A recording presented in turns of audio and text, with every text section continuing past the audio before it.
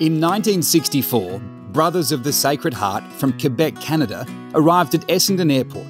It was from here, under their direction, that the parishes of the region started St John's College for the education of boys. Parents of students from across Braybrook and surrounding suburbs contributed to the building of the new school and its facilities, including tables, flooring, benches and outdoor spaces. Whilst the new buildings were being built, students were taught from portal classrooms, but were still part of the foundation works and could often be seen working with the builders and brothers as the college took shape. Students also participated in major events like the St Patrick's Day Parade in the city. As the college grew, so did the involvement of the community in fetes, paper drives and other school-led festivals that celebrated its growth.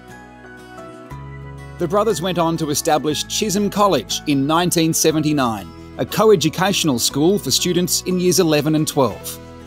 Almost 3 decades earlier, in 1954, Father Thomas Murray of Braybrook established Christ the King Primary School, with the assistance of the Sisters of St Joseph to educate girls. From 1956, the school was led by the Sisters of the Society of the Sacred Heart. The school was initially held in an empty migrant workers' hostel. Christ the King Primary School later expanded to include secondary education and changed its name to Christ the King College in 1963. Caroline Chisholm Catholic College was founded in 1997 when Christ the King College, St John's College and Chisholm College merged. Who was Caroline Chisholm?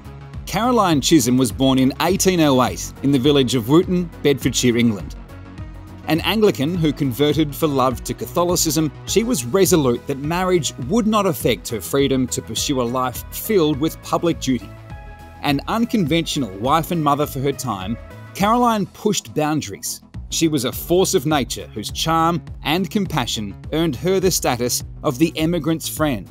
As a young woman, Caroline arrived in New South Wales in 1838 and was appalled by the plight of the colony's young female immigrants, who, with hopes and dreams of the new world, had no employment or accommodation.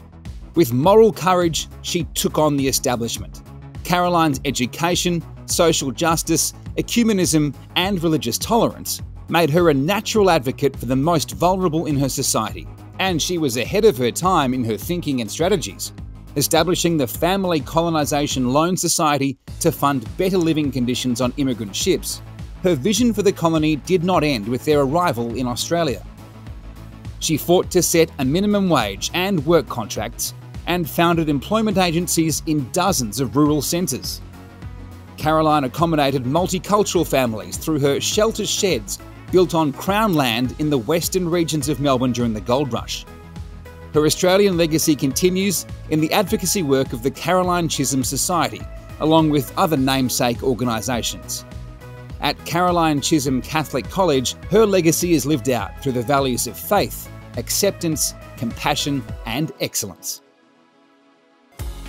Faith is at the heart of our college. We live faith-filled lives and give thanks daily with morning prayer. Weekly liturgies provide further time for contemplation and for worship. And really we endeavour to live out the philosophy of the Sacred Heart Brothers in every aspect of school life. And it's really guided by the deeds of Caroline Chisholm.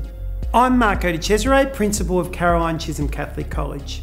I've had the honour of leading this great school for the past 8 years. Our diverse community includes families that have been a part of this college since its inception. Their stories are varied and rich, from generations of locals to those who have travelled from afar and made the West their home. Today, we're very proud of the 80+ nationalities that make up this great community. As staff and students walk the grounds of our college, they encounter many faces. The Peace Boy, a symbol of peace and unity within the college community, and a reminder to our young people their choices and actions in life will play a pivotal role in our world. The Homeless Girl, who we reach out to through our compassion and efforts to help the vulnerable. Our House Saints, whose noble works of helping others inspire us daily. Our Wall of Nations that reflects a large, inclusive, cohesive and vibrant community that we call home, and it's symbolic of all the ancestors, grandparents and parents who have walked this earth before us, led by the figure of Australia's First Peoples.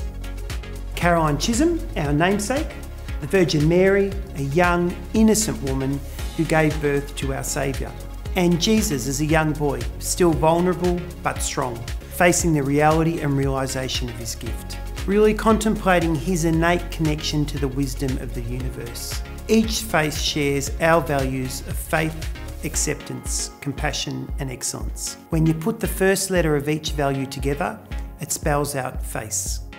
And our young people are the faces of our future leaders. Faces of Caroline Chisholm Catholic College is a celebration of our history and more.